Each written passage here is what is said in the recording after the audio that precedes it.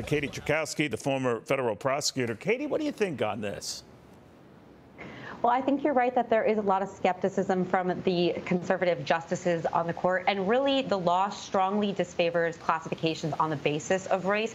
So in order to really uphold these admissions processes that consider race as an affirmative factor, these universities, according to the court, need to show the compelling interest. And I think that's where the sticking point is here, because the compelling interest of considering race cannot just be racial diversity itself, but really an overall arching diversity on the campus, which is legally acceptable. So I think the balance here is, how do you achieve overall diversity without explicitly considering race, which is what the petitioners are asking for. So I think we are likely to see the affirmative action policies largely overhauled. But again, the arguments have been very, very interesting to listen to.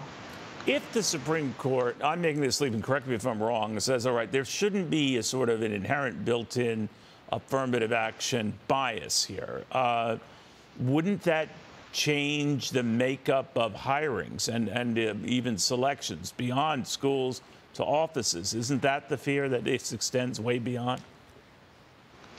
Well, certainly that is the fear, that if your universities are not diverse, then positions in society will likely not be diverse. But there's actually counter arguments to that in a lot of research that shows that non-racial factors in making these admissions decisions often result in more diversity in some ways, when you're looking at socioeconomic status, for instance, and certain upbringings and backgrounds that are not race specific, that you can in fact, and do in fact in many settings, achieve a significant amount of diversity without explicitly deducting points or adding points on the basis solely of someone's race. Now, a lot of these will go into math elements and a certain percentage that the university colleges will have for any ethnic group, even down to gender. So there's a set percentage.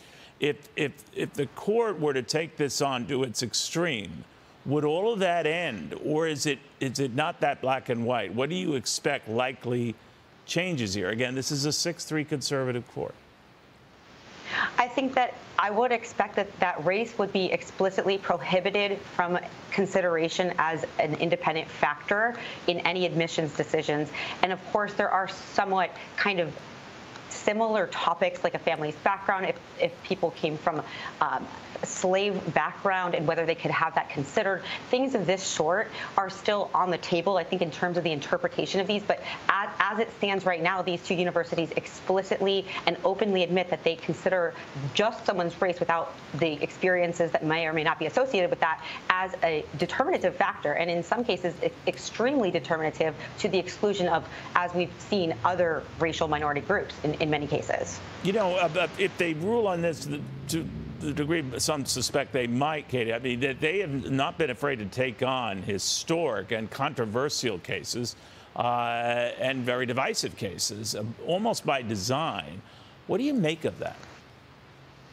Well, I think that's absolutely right. And in this case, I don't even know that this is so extraordinary. The cases in the past where the Supreme Court has said that some consideration of race as a factor have always had a time limit. There was always a discussion that this wouldn't be indeterminate, and that at some point it wouldn't be necessary in these decisions. But at this point, I think the Supreme Court is really asking the universities to show specifically what the compelling interest is, how this benefits education and the overall purpose of the universities to consider the factor of race. And I don't know that they've gotten a clear answer. Justice Thomas kept asking specifically that question about the educational benefits, because it needs to be a compelling interest in order to classify people on the basis of race. And I think that's the sticking point for many of these conservative justices, is what exactly are we achieving, not just overall diversity, but just explicit racial diversity, which in the past has been not able to be considered legally.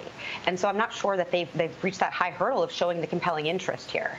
Got it. And I think the court would be fine to overturn that. Interesting. We'll watch very, very closely. Katie, thank you very much. Katie Cherkasky, following these developments.